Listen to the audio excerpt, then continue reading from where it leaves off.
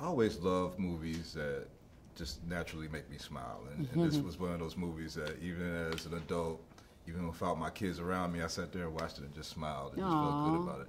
How does it feel to like take on those projects as opposed to like some heavier stuff? Are you like relieved when it's like project like that? This was fun. I could speak for all of us. We had a really great time. Yeah. We're big kids, you know, and to be able to play, and we work together a lot, but to be able to reimagine a classic song like He's a Tramp, and then also do some original stuff in the movie was just a very special experience. My mom is actually on the version He's a Tramp that I did. Wow. She was at the studio and Roman just put her on it. So it's like family. It's like we grew up watching the film. My mom was excited. She grew up watching the film. So this is just like, just all around something very special for us. As far as just as an actor and an artist, like be it these new streaming services and studios, when you have a Disney Plus or what have you, is it feeling like it's allowing for more creativity or more a different stretch of project than regular studios? I would hope, yes. I mean, some stories sometimes are better told in smaller screens and some on bigger screens, and just find out as you go. And it's just great. I mean, when I grew up, I never saw Lady and the Tramp in theaters because it was out many decades before I was born. But conceptually, I mean, it's the same experience, I guess, for kids now. They'll be able to watch it at home on the streaming device, so that's great, yeah. When you was a young artist, a young musician, and you were listening to music and Disney films, was your ear connected to the music in those films? Oh, absolutely, yeah. No question. Yeah, we know the Disney music very well. And if you listen to all the work we've done, like in the past, you can hear, you know, just when you talk about like world building, when you talk about string arrangements, when you talk about just what it means to narrate the times in the way that Disney has. I think there's an interconnectedness there. Yeah, absolutely. With the stuff we've done.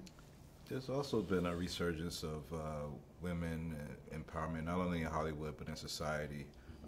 What do you attribute this momentum to at this stage in life? Of women's empowerment? Yeah. I mean, it's always something that's been deserved and supposed to be, but what do you, it seems like there's momentum getting behind women in power positions. Yeah. There's a number of presidential candidates that's women this year and everything else. Yeah. I mean, do you think this stems from Me Too or just natural progression in society? Like, what do you think is the causation of that? I think that, you know, women have always wanted the rest of the world to catch up when it comes to us feeling empowered and like really truly feeling that and seeing it reflected in our workplace, in our workspace. I think it's great that women are sticking together. We are realizing that we are absolutely stronger together, and it's great to see, you know, the conversation that men are having. I think more men should be having the conversations around what it means to be an ally, what it means to support women, because women's rights and issues are human rights. And as humanity, we literally won't survive if we don't take care of each other. And I'm just thankful that I get an opportunity to work with two men who do support me and have supported me for years and listen to me. I think that's important. We can do much more listening, and I think we see we're also seeing examples of bad listening. You know, I think the internet brings it all to the surface. Yeah. And when you see the leader of the free world, and when you see abusers of power trying to oppress women, everybody it's a mirror. It's just reflecting. And we're like, okay, this stinks. This is ugly. What are we going to do? But we have not arrived. This week marks the 35th anniversary of Like a Virgin. You're a style icon. You guys are musicians. What do you feel? Madonna. Like a Virgin. Okay, yeah. What do you feel like you know, Madonna has brought to the lexicon of style and music in that way? Oh, we love Madonna. Madonna is, you know, she's an icon. Congratulations.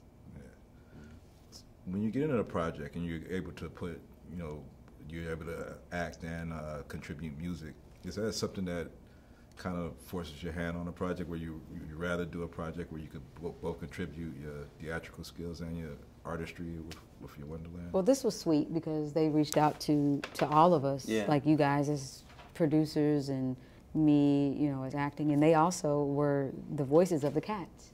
So you guys can talk a little bit about that.